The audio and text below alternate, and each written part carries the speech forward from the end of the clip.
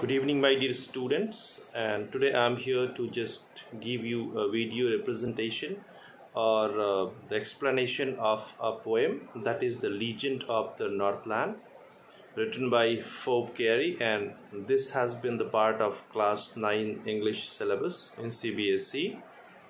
So before we discuss the poem, let us talk about the writer, the poet Phoebe Carey. And she created a big name for herself in American literature, American poetry, you can say. And she was one of the 9 children to Robert and Elizabeth Carey that were her parents. And as a child, she suffered the loss of her mother, who died when she was very young, and 2 sisters also passed away.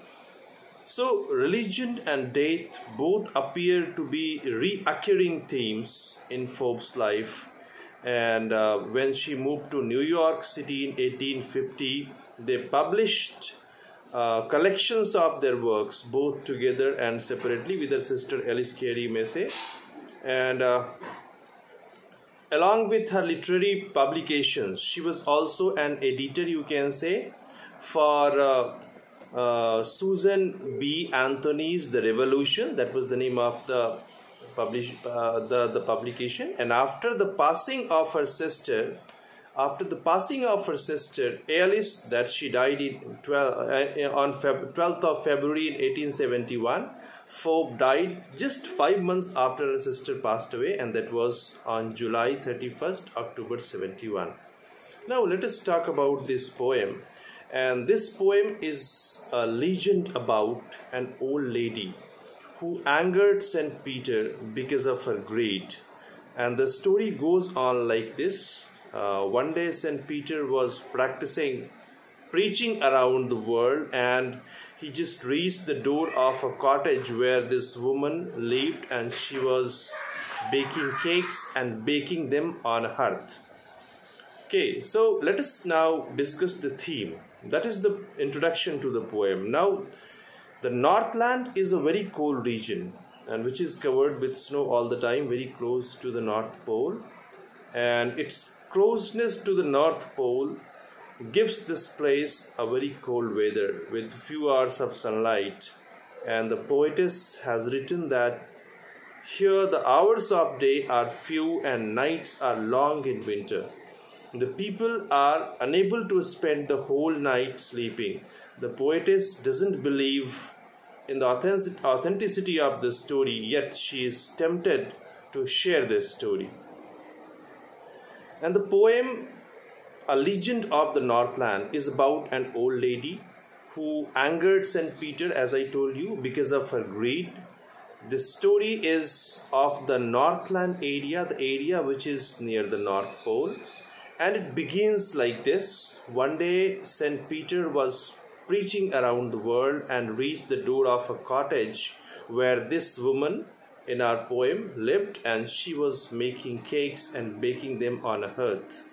St. Peter was fainting with hunger, just working throughout the day, and he just requested the lady to give him a piece of cake. The cake that she was baking then appeared to be too big to her to be given to St. Peter. So she did not give him that. Instead, she baked another smaller one. But the smaller one that she baked, it also appeared to be big. So she did not give him that too.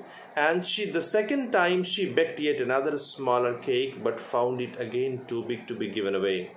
In the third attempt, she took an extremely little scrap of dough and rolled it flat.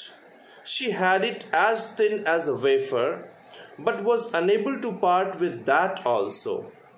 This angered St. Peter a lot. He said that she was not fit to live in human form and enjoy food and the comforts and the warmth that generally human beings do. He cursed her and transformed her into a woodpecker bird.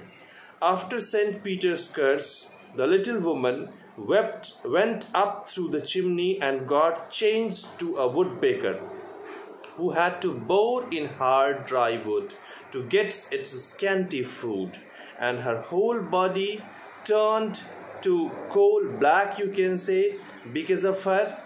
Because of going up through the chimney, her red cap turned into that small cap-like structure on the bird, and that's why whenever a schoolboy passes through that way, he sees that bird, the woman turned into that we called a woodpecker, just boring into the hardwood for her food. This story may not be true, it may be a myth, but it has got a very important lesson hidden inside it, that excessive greed is not good. We should not be greedy at all. And those who don't have the heart to give, to donate, okay, they can't enjoy life. Okay, so we should be all givers.